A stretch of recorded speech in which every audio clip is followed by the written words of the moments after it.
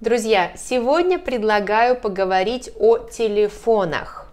Телефоны – это очень важная, это неотъемлемая часть нашей жизни. Телефоны есть, наверное, у всех. Я лично не знаю человека, у которого не было бы мобильного телефона. Тема очень важная, современная, но, к сожалению, очень часто люди не знают, как о ней говорить. Так что сегодня я научу вас нескольким полезным словам, связанным с темой телефоны.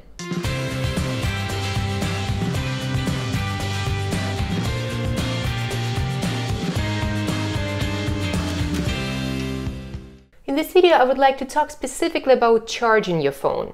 So let's learn all the words related to the topic. How to say a charger in Russian, what's the word for to plug in, to discharge, etc. To charge phone is заряжать, зарядить телефон. Заряжать, зарядить. And the device you're using for that is called зарядка. Да, у меня есть вот такая вот дома белая простая зарядка для телефона. И у этой зарядки есть провод. Эта штука называется провод. То есть моя зарядка проводная. Она с проводом, да, проводная зарядка. Вы, наверное, видели, сейчас все более и более популярными становятся беспроводные зарядки. То есть зарядки без провода. В кафе можно прийти, вы кладете телефон на эту зарядку, и она как-то начинает заряжаться, да, телефон как-то начинает заряжаться. Для меня загадка, как это работает, но как-то работает. Это зарядка. Чтобы зарядить телефон, нужно воткнуть зарядку в розетку. Воткнуть – это plug in, да, воткнуть зарядку в розетку. Розетка – it's a plug, да, воткнуть зарядку в розетку.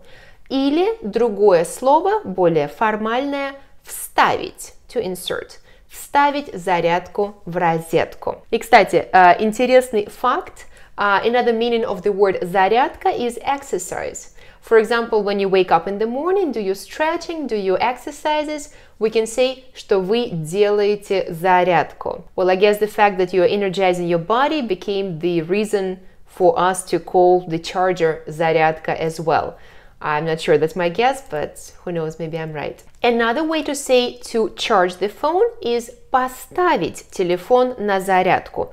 Поставить means to put, да? So мы ставим телефон на зарядку. Поставь, пожалуйста, мой телефон на зарядку, да? You ask somebody to charge your phone. Или можно я поставлю телефон на зарядку? Конечно, можно. And once the phone is charging, you will say мой телефон заряжается or мой телефон на зарядке. Once it's done, you will say телефон зарядился. Please pay attention that when I'm saying I charge my phone or I am charging my phone, I use the non-reflexive option. Я заряжаю телефон. Because when we have a direct object, we don't use the reflexive suffix. But when I say my phone is charging, then I will use reflexive. Телефон заряжается. The phone is charging itself. Or телефон зарядился, the phone charged itself. The opposite pair is разряжаться, разрядиться, to discharge. So there are three ways to say my phone is dying, my battery is discharging. The first one is мой телефон разряжается. The second one, you can actually use the word to sit down, садиться. Мой телефон садится. Or the third option, you can say my phone is dying.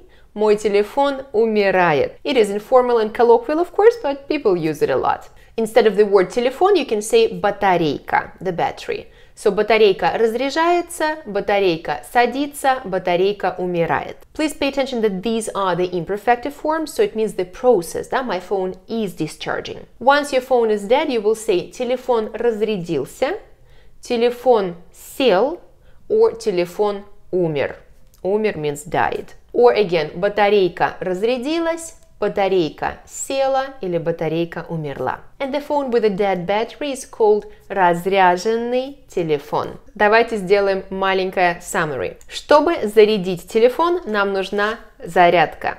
Зарядка бывает проводная и беспроводная. Зарядку мы втыкаем или вставляем в розетку, и тогда телефон заряжается. The opposite is разряжаться, разрядиться. And we have three ways to say my phone is dying. Телефон разряжается, телефон садится или телефон умирает. Вот такое маленькое видео. Надеюсь, оно вам будет полезно. Если вам понравилось, пожалуйста, дайте мне знать своими лайками и комментариями. Для меня они очень важны. И не забудьте подписаться на мой канал.